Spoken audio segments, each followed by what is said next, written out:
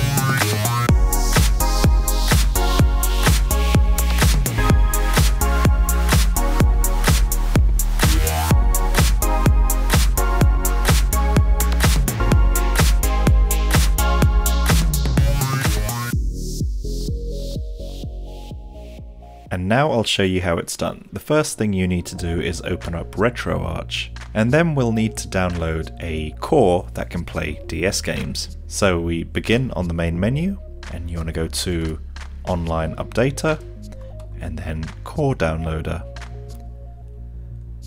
And then scroll all the way down to Nintendo DS. And you'll see there's 3 cores that support the Nintendo DS. My personal favourite is DS Vs. I have no idea how to pronounce that properly, so I'm going to assume it's DS Vs. But anyway, you can try the other 2, but in this video I'll be using DS Vs.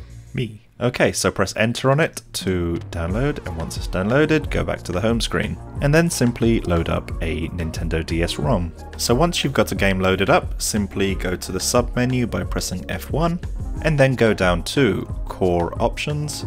Okay, so these are the options that I use to upgrade the graphics for Nintendo DS games. So firstly go to System, and then go down to CPU cores, and change that to 4. That's assuming you have a quad-core CPU on your computer, but I think most CPUs these days tend to be quad-core or even more. And then go back a screen and go down to Graphics.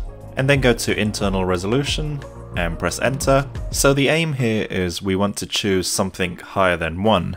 However, the Nintendo DS, despite being a number of years old, in regards to emulation, it is actually very demanding on your system. So I would hesitate to jump to one of the higher numbers immediately, otherwise there is a risk that your computer will grind to a halt. So what I suggest you do is maybe go up 1 at a time. So if we start on 1x, maybe try 2x, and then if you find your computer handles it well, move up another rung. But either way, even just by upgrading by 1 level, you'll notice an increase in graphical fidelity.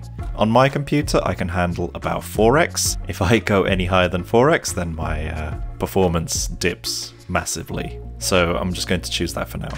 and then go to OpenGL Rasterizer and switch that to on, and then Soft 3D high-res color interpolation to on, and then go down to texture deposterization and switch that to on.